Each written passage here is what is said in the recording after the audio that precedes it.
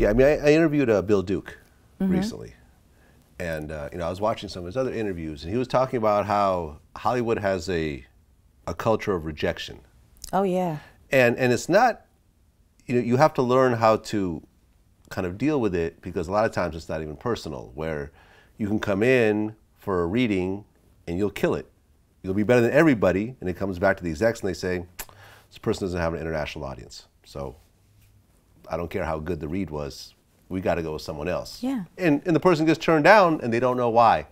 And you know, he also talked about how women are at a disadvantage in All the industry. women. All women, meaning that you could have an older man be like in a romantic type film as a lead, but women, like middle-aged women who are cast in those types of roles, is few and far between. It's true. You know, we talk about black actresses and actresses of different ethnicities, but being a woman in Hollywood is extremely hard because everything is about the body and the face. It's you can be fabulous and, you know, be older, but they don't really write. Like, I'm in a very weird age right now. You know what I mean? I don't necessarily look how old I am. So I don't really get the roles of my natural age. I try to get younger and then be like, she's too old. So it's weird.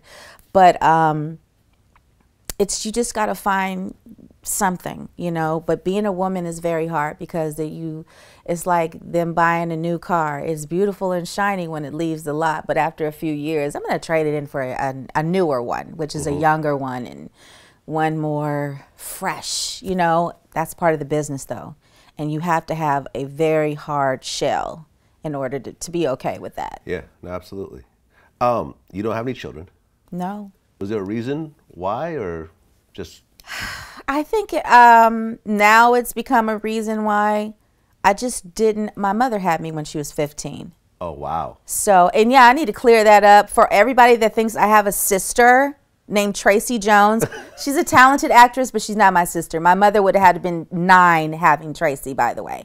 Anyway, I have 2 younger brothers. I'm the only girl. My mom had me when she was 15. She got pregnant at 14, had me when she was 15.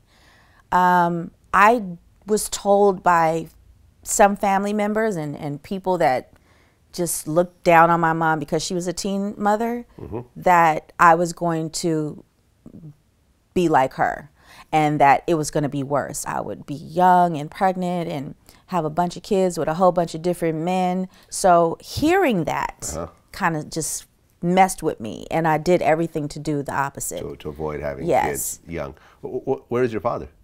My dad lives in Louisiana now. Was he in your life early on? No. Oh, okay. No, he was not. Was he a teenager as well? No. Here's the short but sweet story. Mom's 14. She was always more womanly as a young girl than somebody her age. Met my dad. He was friends with one of her siblings. I can't remember which one. He was 21.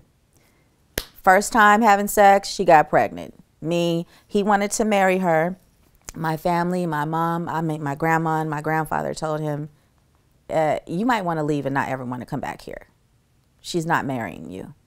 And the reason they told me was because they were afraid that he would get with her and mistreat her. And, you know, once she got away from the family, they didn't want any part of that, you know, plus he's too old for her. So he was in and out, and then he left. And I recently got a hold of him because I was one of those girls that was like, I need to know my dad. I really want to know who this man is and why did he leave? I have questions. I talked to him a few times, and I realized that God knows what he's doing. And it was a blessing that that man was not in my life. I don't think I would have become who I am today. He would have hindered that, his train of thoughts. Well, 14 and 21, that's statutory rape. That's the pretty other much reason in why. I mean, in every state, I believe, even back then. Yeah. You know, like I know, for example, there's a rap artist down south. a Texas artist named SPM, South Park Mexican. And I interviewed an artist that was closely associated with him. And the story he told me was that, SPM was, was going platinum, was the biggest artist in the area. He met a girl at a strip club and they had sex and she got pregnant. She ended up being 13. And they had a baby, and then some years later, this was found out, and he's doing like 25, 30 years in prison, so something of that sort. Once they checked the DNA, right, and they confirmed the age difference. This is kind of a similar situation where technically your father could be charged today with that, with statutory rape. Well, do you think about that at all? I do, and I feel like my grandparents did him a huge favor by telling him to leave and never come back. Don't ever think about her again. So in essence, they were the ones who were like, no, it wasn't his choice to leave. So once I was okay with that, and I realized this is statutory rape, so okay, God, what is my life supposed to be? So when everyone else is playing and thinking about prom dates, I'm like, how am I gonna make some money? Because I need to have this kind of life, It grew me up a lot quicker, and it made me want to provide for my mom and make things easier for her and my two younger brothers. Okay, you had two siblings. Yeah.